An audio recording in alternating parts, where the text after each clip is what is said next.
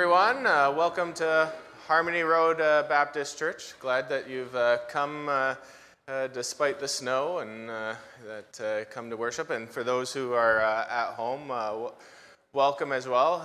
Glad we got to live stream that even in bad weather, those who can't drive in the snow can still watch online.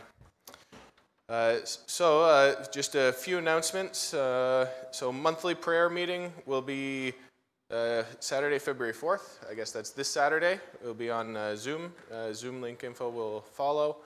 2 weeks, there will be an open house at the church library that Margaret will be hosting and encouraging everyone to come. There will be some light refreshments, including chocolate right before Valentine's Day, in case you forgot to get some for your sweetie. And then for February 25th, it'll be a busy day. There will be the church business meeting. There will be training for those who are working with the children.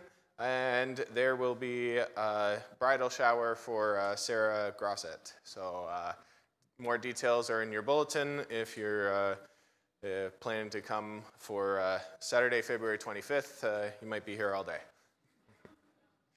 All right, and now we just turn our hearts to the Lord as we approach Him in worship.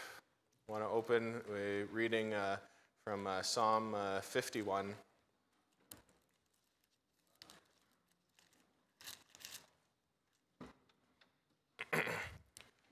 Purge me with hyssop, and I shall be clean. Wash me, and I shall be whiter than snow. Just as the snow covers everything, makes everything white, the blood of Jesus washes us white, that we may approach the throne of God.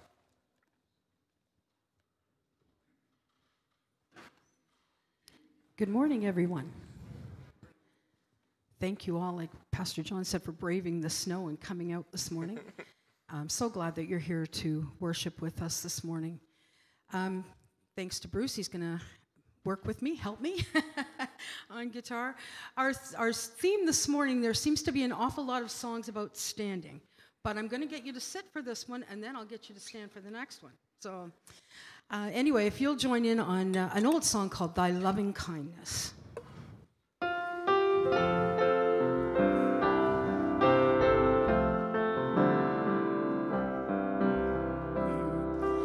Thy loving kindness is better than life. Thy loving kindness is better than life. My lips shall praise thee, thus will I bless thee. I will lift up my hands in thy name. I lift my hands, Lord, unto thy name. I lift my hands, Lord, unto thy name. My lips shall praise thee, thus will I bless thee. I will lift up my hands in thy name. If you want to lift up your hands when we sing that chorus, please feel free. I'd love to see people praising the Lord all over the whole church. Thy loving kindness is better than life. Thy loving kindness is better than life. My lips shall praise thee, thus will I bless thee. I will lift up my hands in thy name. I lift my hands, Lord, unto thy name. I lift my hands, Lord, unto thy name.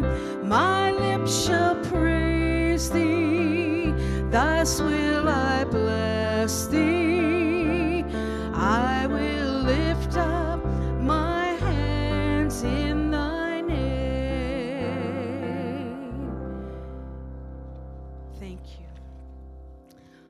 So I was telling Bruce this morning that years ago my father used to lead the music at the Wesleyan church that I grew up in. And he said that you could not sing this song sitting down because you can't sing standing on the promises if you're sitting on the premises. So, and I don't know why that stayed with me all these years, but it has. So I'm going to get you all to stand. We're going to sing Standing on the Promises.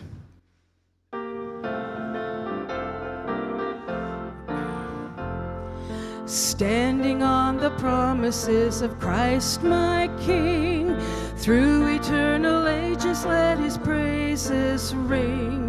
Glory in the highest I will shout and sing, standing on the promises of God. Standing, standing, standing on the promises of God my Savior. Standing,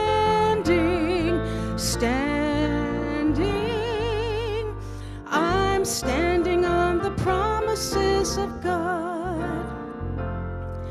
Standing on the promises that cannot fail, when the howling storms of doubt and fear assail.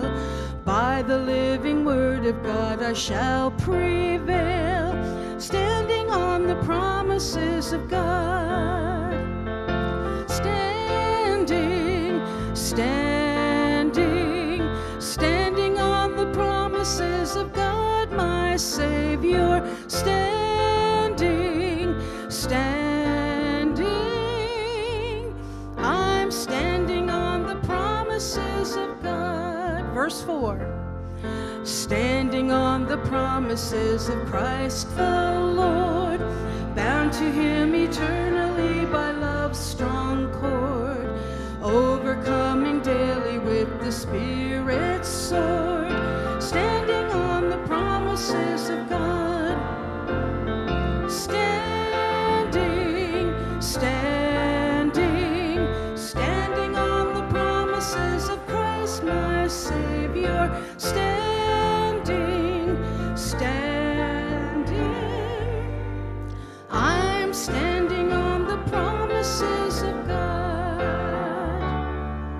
Standing on the promises I cannot fall, listening every moment to the Spirit's call, moving in my Savior as my all in all, standing on the promises of God. Standing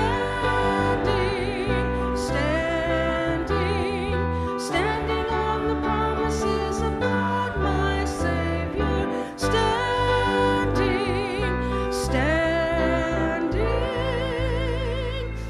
I'm standing on the promises of God. Perfect. You can be seated.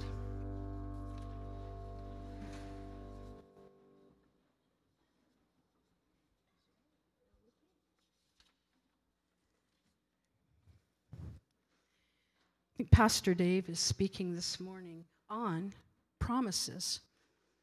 And we have many, many promises in the Bible, but the one thing that we have to do back to God is to worship and honor him. We're going to sing this song, I Stand in Awe of You.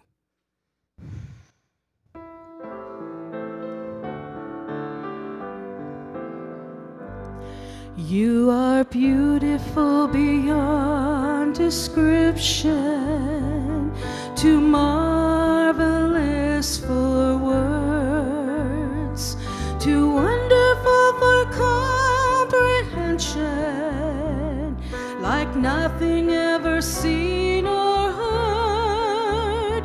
Who can grasp your infinite wisdom? Who can fathom the depth of your love?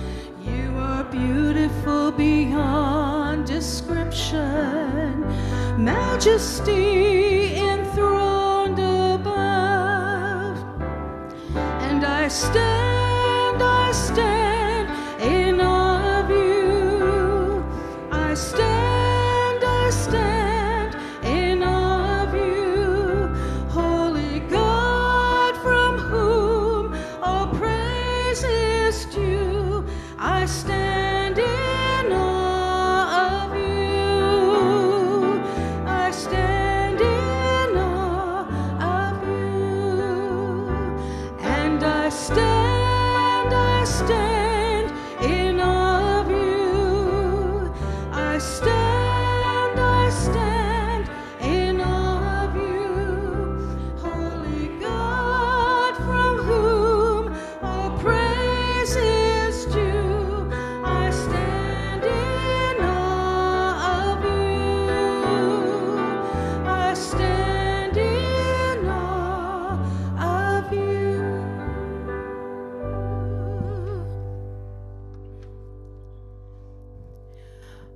Moses saw a burning bush.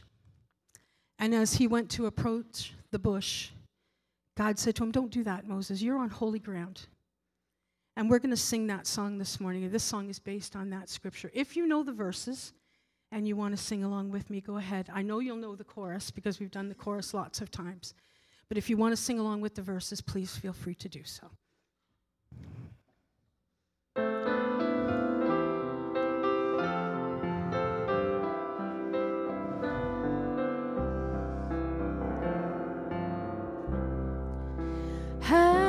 As I walked through the door, I sensed his presence, and I knew this was the place where love abounds. For this is the temple, Jehovah God Almighty. We are standing in his presence on holy ground. We are standing on holy ground, and I know that there are angels all around. Let us praise Jesus now. We are standing in his presence on holy ground. In his presence there is joy beyond measure, and at his feet peace of mind can still be found. If you have a need, I know he has the answer. Reach out and claim it, child. You are standing on holy ground. We are standing on holy ground, and I know that there are angels all around. Let us praise Jesus now. We are standing in his presence. We are standing in his presence.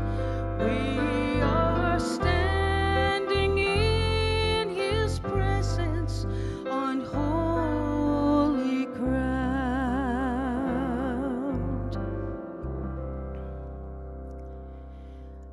Dear Heavenly Father, we thank you so much that as we stand in this church this morning, we are in fact standing on holy ground, and that you are with us this morning. And Lord, we just pray that you would just anoint each person that's here this morning, a special touch, a special blessing from you.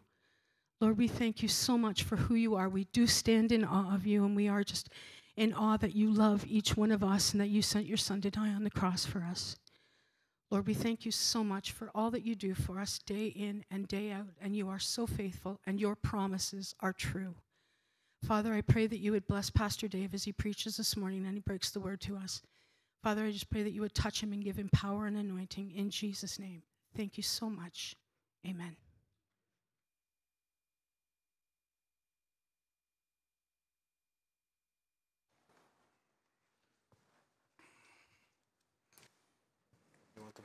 your preaching? Yeah. Thanks, John. All right, so it's just time to come to the Lord in prayer, and it's a great thing that we're able to approach the throne of glory, approach His presence, Him who is King over all, ruler of the universe, and we're coming now to approach Him, and you can see all the prayer requests in your bulletin, and I won't necessarily go through all of them, but those are for you to be continuing in prayer, and again, praying, and just one thing, Joan, who was able to come home from the hospital after being admitted recently, and then again praying for the church and praying for growth in faithfulness and growth in number, that God would be sending His Spirit to build His church in this place. Join me in prayer.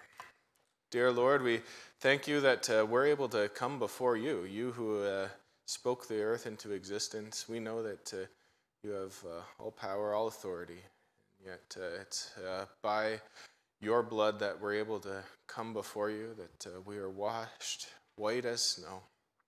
Pray that we would truly be thankful for that this would be our basis, our only assurance, is that by Your wounds we have been healed, by Your wounds we have been made holy. And I pray that we would see more people coming to faith in You, Lord, that we would see the faith of those around us growing, seeing our own faith growing as we approach You, Lord, that You would continue to sanctify us, purify us, help us to lay aside every weight of sin that holds us back, and run the race with endurance. Pray for healthy, God-fearing churches to grow and be strengthened in our community, in our province, and in our nation, Lord. And I pray in particular for Renaissance Baptist Church in Brooklyn. Pray that You would be working in the people there, that You'd be growing them in faith and strengthening their pastor and their leaders, O Lord. Pray that they might be a faithful gospel witness for many years to come in the community of Brooklyn. I pray for Justin Trudeau, Lord. Pray, You've told us to pray for our leaders, and we don't necessarily know exactly what to pray, but pray that You would humble him, whether you humble him to bring him to faith in You, or if You humble him to remove him from his position of power, Lord. We pray that You would be working in his heart, working even in our nation, working for the good of our nation, and all the many leaders, all those elected officials, all those unelected officials, Lord. And pray also for our King Charles, that he might govern and rule well in the limited capacity that he has given our order. But Lord, we pray for those who are in authority over us. Lord, I pray for Joan, as we thank You that she's able to come home from the hospital, and yet we pray for comfort for her in this ongoing sickness. Pray for those struggling with cancer, Lord, Faith, Morgan, Linda, and Gwen. Pray that in their treatments You might be bringing this cancer, this disease, into remission. And yet, Lord, we pray for comfort for the families as it is hard on them, and yet we pray for faith in those individuals, that as they undergo the treatments needed for the various forms that they have, that You would be with them, that they would have a special sense of Your presence. That we know that those who suffer the most need the greatest amount of Your Spirit, Lord. And yet for us, we pray that You would be just welling up in us, that we would be praying all the more, knowing that it's by Your power and not any amount of worrying, not any amount of working, not anything that we can do, but only Your work, O Lord, that can heal the sick and bring them back to full health. And we pray for that, O Lord. And I pray for the homeless, the marginalized, those on drugs, those who are suffering with mental illness, those who have nothing, O Lord. Pray that we might be your hands and feet to those who are the least among us. Pray for those in the church that any in need, that they would feel confident to reach out to us here at the church, and that we would be generous to our brothers and sisters around us, and yet, Lord, even beyond that, to those outside the church, to those all around, those in the most depressed parts of our city, that we might be those who feed the hungry, clothe the naked, and bring hope to those who are hopeless. Give us the words to speak that beyond just meeting the physical needs of those around us, that we would be proclaiming your hope, that the spiritual needs may be met.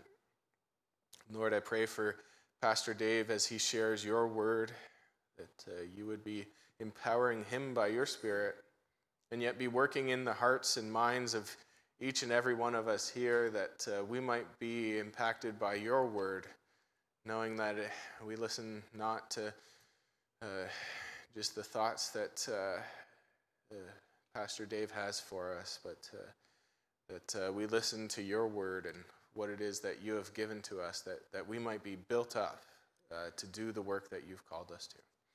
Pray this all in Jesus' name. Amen.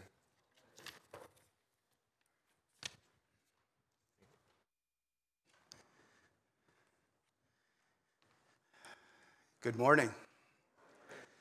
It's great to see little Ethan here this morning. He's out, I know, but I heard him cooing along, and I saw some smiling faces, and it's great for him to be with us this morning. He's an answer to prayer, and so we're thankful. Today's passage I'm reading is out of Matthew chapter 5. I'm doing the very long route of going through the Christian counterculture of the great Sermon on the Mount in Matthew chapter 5, 6, and 7. I encourage you to turn to Matthew chapter 5. I'll be reading verses 33 to 37. Matthew 5, 33 to 37.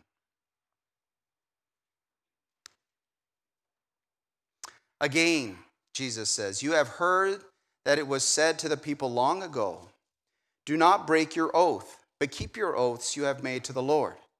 But I tell you, do not swear at all, either by heaven, for it is God's throne, or by the earth, it is God's footstool, or by Jerusalem, for it is the city of the great King. And do not swear by your own head, for you cannot even make one hair white or black. Simply let your yes be yes, and your no, no. Anything beyond this comes from the evil one." May God bless the reading of his word to us this morning. Let's pray and give him thanks. Heavenly Father, I thank you, God, for your word. And sometimes, Lord, your word just hits us in the face. And I confess to you, God, this morning, this is one of those passages. I pray, Heavenly Father, that as you minister to us this morning through your word, as you speak through me, God, your servant, I pray that your voice would be heard and not mine.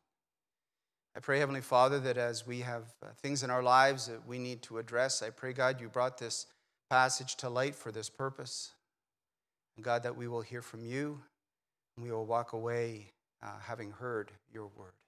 Overcome any obstacles, God, in my life and in the life of us as listeners. And I pray, God, and thank you for the joy and the beauty of being able to open your word and to wrestle with its meaning. Pray for your Spirit's guidance. In Jesus' name I pray. Amen. Years ago, at the very beginning of my time in ministry, I had a very difficult situation that developed, and it is highlighted in today's passage. I think about it every time I come to this passage in God's Word. I had a person who came to me, approached me, and asked if I would be willing to do something for him, and it was something that would be months down the road, and I was so excited to reconnect with this person. I hadn't seen him for a long time, and I was excited to be able to be a part of this commitment. And so I promised to him, yes, absolutely, I will be there for you. But then as life happens, and many of us know sometimes life happens and gets in the way of things, I had a circumstance develop within my life that prevented me from following through on that promise.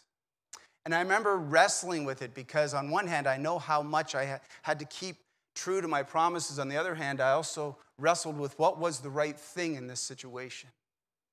And it was a difficult, difficult time. And it was a great learning experience for me to learn early on in ministry the importance of promises. Before we get too far into this passage this morning, I want to explain the difference between promises and oaths. Promises are a commitment that you make to someone else. An example of this could be, hey, can you spot me a few bucks and I'll get it back to you next week? You know, can you buy me a coffee? I'll pay you back for it or whatever. Something that's very simple. It's a one-way thing. It's very much in our control. Promises can also still be a little bit more complex than that, though, because, for example, in a wedding commitment, promises are made not just by one person, but by two people. And so we have the complexity of two promises trying to work together to live up to what they promise on their wedding day. John spoke in his prayer time about political leaders and how it is difficult to sometimes trust the promise of political leaders because we don't know whether they really mean what they say or whether it's just saying something so that they can get the votes, so that they can get in power. And it's hard to discern those promises, but they are promises that are made to someone else. I think of the Disney movie that my kids one of the Disney movies my kids grew up in with Aladdin, Aladdin and Jasmine. And Aladdin found this lamp and the genie and had 3 wishes. And in those 3 wishes, the first wish Aladdin wished for, because he was head over heels in love with Jasmine, is he said, I want to be able to be her husband. I want to marry Jasmine one day. But that wasn't permitted, so instead it made him a prince. So the first wish was to make him a prince. And then as later on in the story develops, the movie develops, we see that Aladdin is near drowning in a situation, and so his second promise is to keep himself from drowning. And he's got one wish left, one promise left that he could ask for. And he had promised already to Genie that he would give him freedom with his final wish. And so Aladdin finds himself in this difficult situation where there was something that he wanted to do, but at the same time, he had promised to this genie that he would give him the freedom. Promises are something that we make every day. Promises are something that we make probably without even recognizing that we make them. This was made aware to me when I was traveling around Europe backpacking after my first 4 years of Bible school. And when we were traveling around Ireland, people in Ireland always had this comment that stuck with me, and it was, Lord willing. And so we'll see you on Sunday, Lord willing. We'll come by your place later on tonight, Lord willing. And they always added Lord willing to it. And I thought, what a strange thing to say. But I realized the importance of Lord willing, because we make a lot of promises without thinking necessarily about what we are doing. Oath, on the other hand, is a little different. An oath is a little different. It is a commitment that we make. It's a promise that we make, but it invokes God. It brings God into the equation. And so, we see that simple example when somebody goes into court and they're asked to testify. And so they stand there and the Bible is presented. And do you promise to tell the truth, the whole truth, and nothing but the truth, so help you God? You put your hand on the Bible and I do. And that is an oath. That is a commitment that you're not just making a promise, but you're actually invoking the Lord's name into that promise. At Christian weddings, it's very interesting the nature. I've done a lot of weddings, and it's interesting the nature of different styles of weddings. If you have a Christian wedding, couples often are invoking the name of the Lord, and that the Lord will give me strength to live up to my promises, my vows I commit to you that day. Certainly that's a prayer that I have for couples when I'm marrying a Christian couple, that God will give them the strength, that the promises that they're making are actually in front of God himself. Their testimony that they're giving in front of God is their witness, that they will fulfill these oaths on that day. There's a problem with promises. And the problem with promises is that we make promises to increase our credibility. We make promises to try and ensure that the other person will trust in us, and we don't always follow through. If we take a step back from this passage and we look at the passage that Jesus is speaking here in Matthew chapter 5, we have to go back to where he said to us, you are the light of the world. You are the salt of the world. You are the thing that brings the presence of God into this world. Your life is to be a reflection of who God is. His very nature is to be seen in who you are and what you do. And there's nothing wrong with making promises. When we are to promise to pay off our mortgage company the money that we owe them for the house, there's nothing wrong with that promise. And there's other promises that there's nothing wrong with. But problem is sometimes we cannot live up to our promises. We are not always faithful. Sometimes we fail. And sometimes when we fail, we come back and we make a promise that kind of transitions from a promise to an oath. We start to say, oh, I promise I'll do it this time, because the last time maybe we weren't so faithful. Or I promise, some of the phrases I was thinking about when we were saying this word, thinking about this word promise, we swear on a stack of Bibles, like one is not enough. You know? I promise on my mother's grave. More serious, because now we're speaking about people who are disrespecting the dead. I swear on my mother's grave I'm going to do this thing. Like promises and oaths kind of flow freely from our mouths, and sometimes they are grandiose statements trying to get the other person to trust that we will do what we say we will do. And Jesus really isn't addressing promises that are lived out, but he is addressing the problem that we don't always go good on our promises. That sometimes life is in the middle of promises and gets in the way of promises, and it's difficult because it is beyond our control. But Jesus is speaking very clearly in this passage about oaths in verses 33 to 37. And it brings back this whole concept that an oath, because it was invoking the name of the Lord, it was a very serious statement. If you made an oath in the presence of God and the witness of God and were asking for his strength to carry it out, it was a very serious statement. And if that oath was broken, there was very serious consequences. And the Pharisees were uncomfortable with this. And Jesus is addressing specifically what they had done with oaths in this passage. The Pharisaical problem was this. They had taken the words of the oath and they rearranged them so that there wasn't the binding contract that an oath was supposed to have in the presence of God. We see that if you flip into Matthew chapter 23, verses 16 to 22. Matthew 23, just go ahead a few chapters in the Bible. And here in Matthew 23, with all the woes that Jesus lays out, starting at verse 16, he says, woe to you, speaking to the Pharisees, woe to you, you blind guides. You say, if anyone swears by the temple, it means nothing.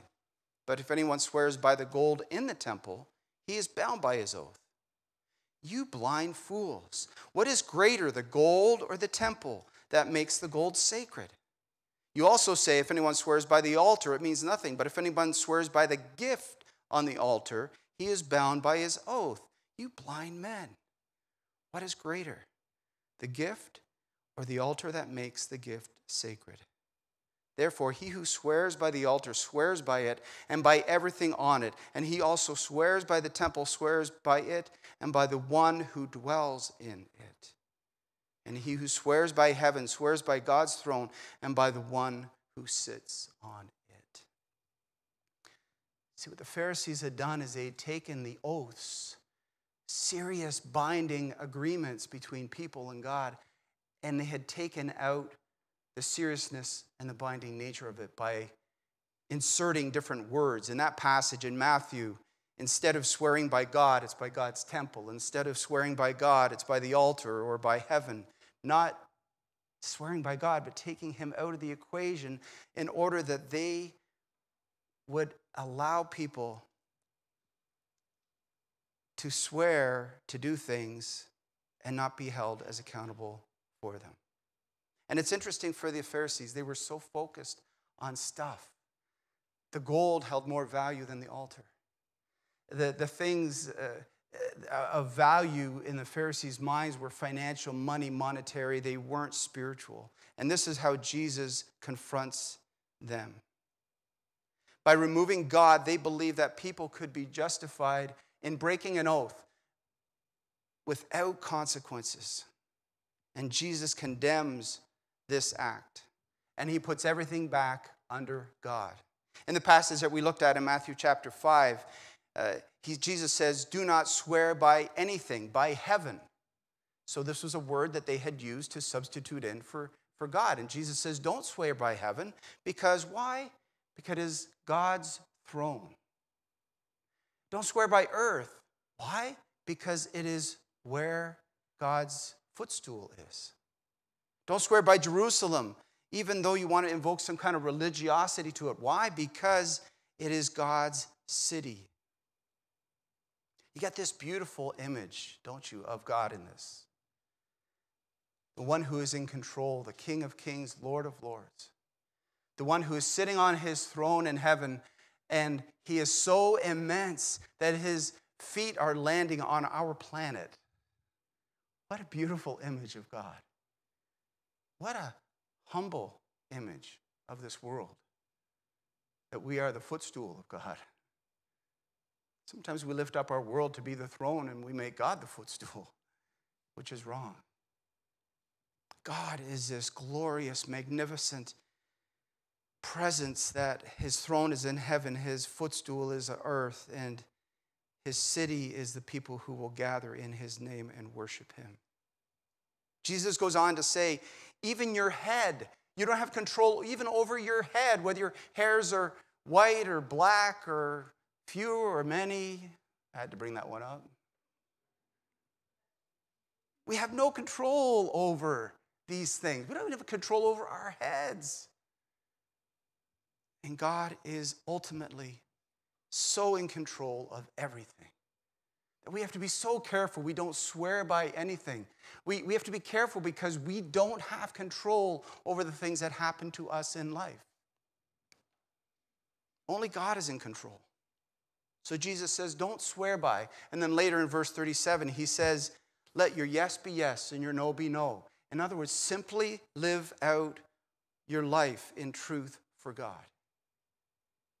Don't try to embellish by extra statements that make people more likely to trust in you. Simply let your yes be yes and your no be no.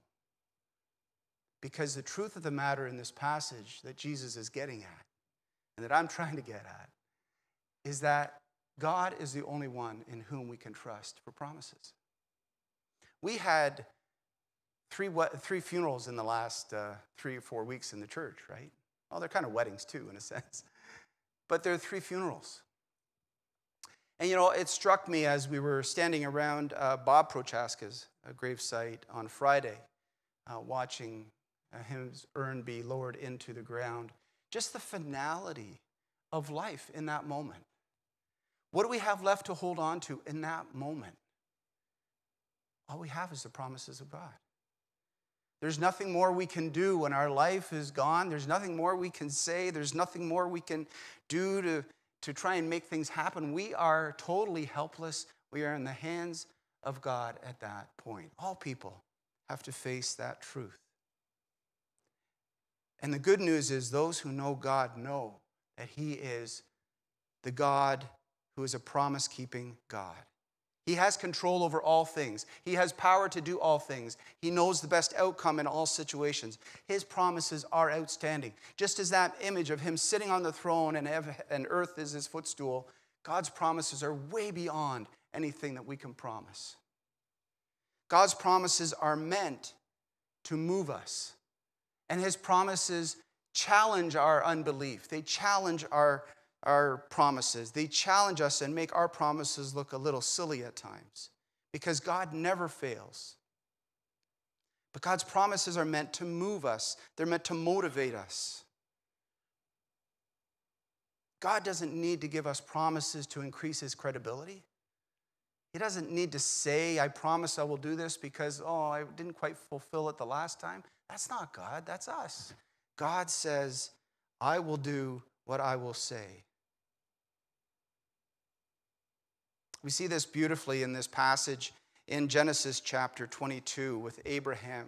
Remember when God asked Abraham, said, go up the mountain and offer your son Isaac on the altar. There's a challenge. And so Abraham is faithful, believing that God will provide a way out. The passage is clear. But Abraham goes up, and he goes up to the mountain, and he's right at the top, and he's right about to do the most horrific thing I could ever imagine in my limited mindset.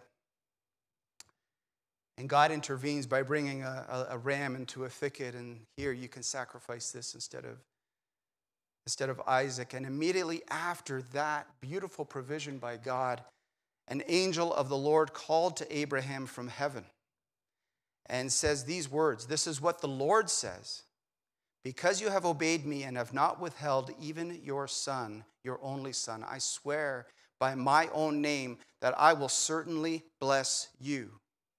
I swear by my own name, I will certainly bless you, Abraham.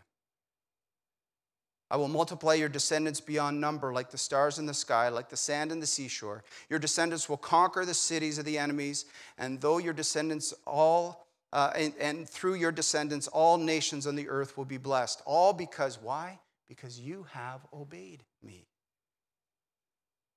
This is a promise that God made to Abraham because of his faithfulness. It's a promise that is made by God to stir up faithfulness in us and stir up faithfulness in those who would follow Abraham. And God made true on his promise. When you think about it today, we are in the line of Abraham. Through Jesus Christ, we are followers of Jesus Christ. God has gone good on his promise to Abraham that descendants around the world will place their trust in God. Right now, there's people around the world who are trusting in God. Every country, all ages, and for all eras since that promise, God has been fulfilling it. And it should inspire faith in us. It should encourage our faith. When we see these stories and other stories of God made promises and went good on them, it should encourage faith in us. We will encounter broken promises of people in this world. It will happen. I guarantee you. You will encounter people who will say they will do something and they will not do it. But here's the good news. God keeps his promises. He will always act as he says he will act. In 2 Peter chapter 3, verse 13, according to his promise, he will bring a new heaven and a new earth when this one passes away. What a great promise for those who pass away in the name of the Lord. They know that there's a new heaven and a new earth coming. In Numbers 23:16, God is not a man that he should lie, not a human being, that he should change his mind. Does he speak and not act? Does his promise not be fulfilled by his word? In Joshua 1 verse 5, he said, I will not fail you or forsake you. These are promises of God, and they're precious and beautiful for us to hold on to. And ours pale in comparison to these. So whatever you're going through today, I encourage you to heavily lean on the promises of God. They will never fail. He will never fail you. Or maybe it's to say that the promises of God do not fail because God never fails. He never fails. His promises are meant to move and to motivate us. They are meant to instill hope in us. They're meant to give us courage when we're facing odds that we don't know how it's going to work out. They're meant to defeat feelings that we have, and there's a lot of feelings. We were speaking with some of the leaders of the church this week just about how we sense around our communities there is such a darkness. There's so many young people killing young people. There's so much darkness going on in our world. And we can say, yeah, it's because of 2 years of COVID or whatever we can say, but there's just a heaviness that is in our communities these days. We're seeing it lived out on a daily basis. But these promises of God are meant to give us peace when things around us are chaotic. That's a promise of God for us. They're meant to blow our minds away and settle our hearts at the same time. They are gifts of his grace to us. And God confronts our unbelief and encourages true belief in him. He is God, and he will do as he says. He is God, and he will do as he says. So should we make promises? Okay, let's get to a point here. Should we make promises? It's interesting, I was reading through, studying for this, and somebody highlighted this passage in Matthew chapter 26, where Jesus has been arrested. He's before the Sanhedrin, and the high priest is challenging him. A couple of false witnesses have come along and said, witnesses came along and said, well, he said he's going to destroy the temple and restore it in 3 days.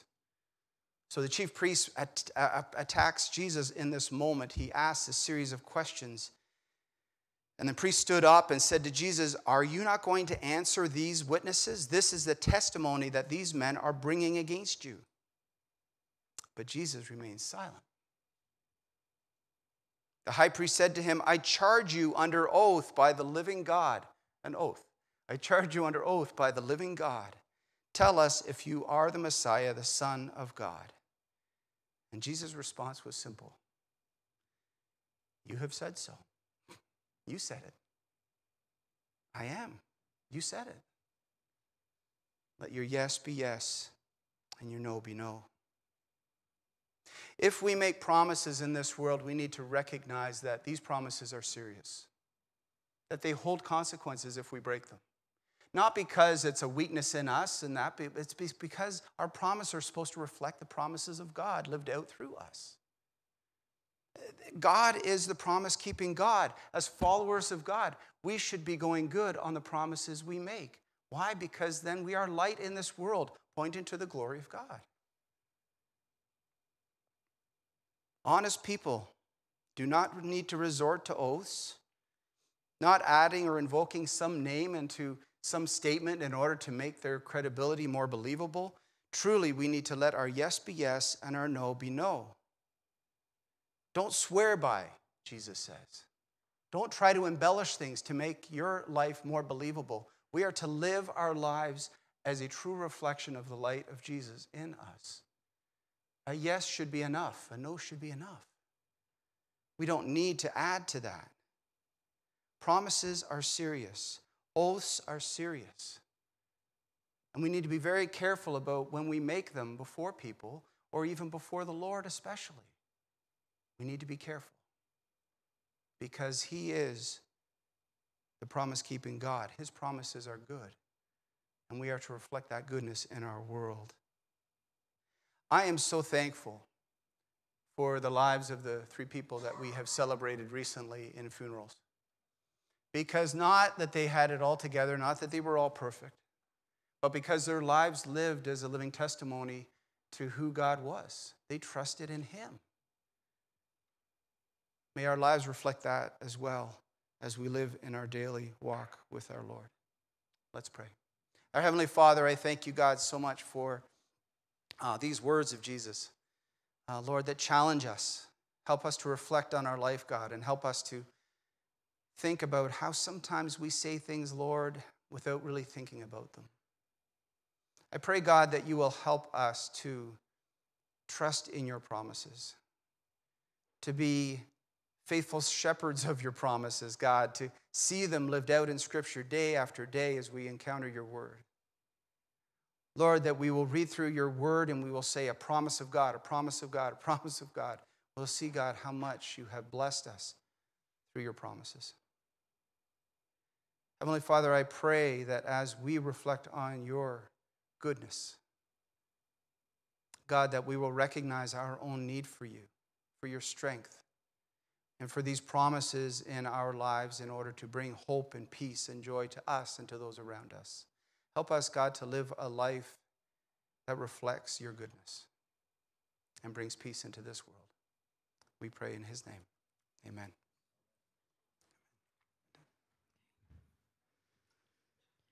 I'd ask that you would stand as we closing hymn, which is an old hymn called Jesus Never Fails.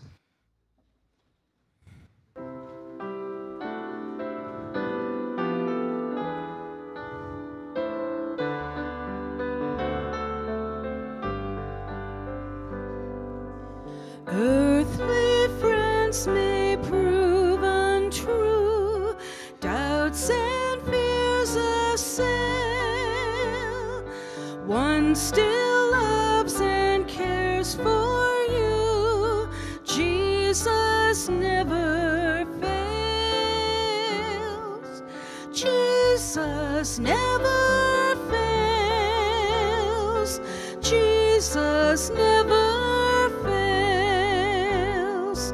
Heaven and earth may pass away, but Jesus never fails.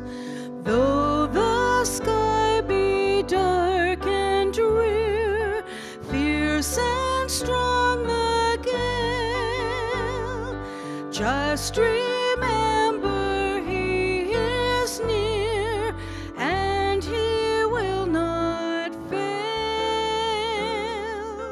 Jesus never fails. Jesus never fails.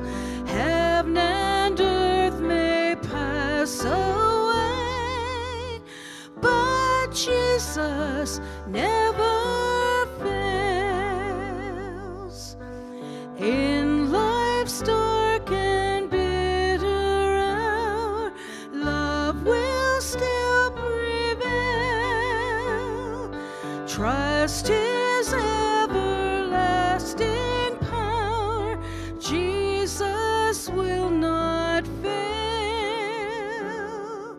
Jesus never fails. Jesus never fails. Heaven and earth may pass away, but Jesus never fails. Jesus has given us this command that we are to go and make disciples of all nations, baptizing them in the name of the Father and the Son and the Holy Spirit, and teaching them to obey everything I have commanded you. And surely, Jesus says, I will be with you until the very end of the age. Heavenly Father, we thank you so much, God, for this great commission that He gives to us to go and to live as people who shine your light in this world. God, may we do so in every act, in every word that we speak, Lord. May they be carefully chosen, God, so as not to lead anyone away from you, but, Lord, will draw people towards you. And God, help us to hold firm to the confident fact, the assurance that we have of your promise that Jesus is with us every step of our day. God, help us to acknowledge the presence of your Son. Help us, God, to listen to the nudging of your Spirit in us, that we might live for you, complete and full for you, not for ourselves in this world. We pray this in Jesus' name. Amen.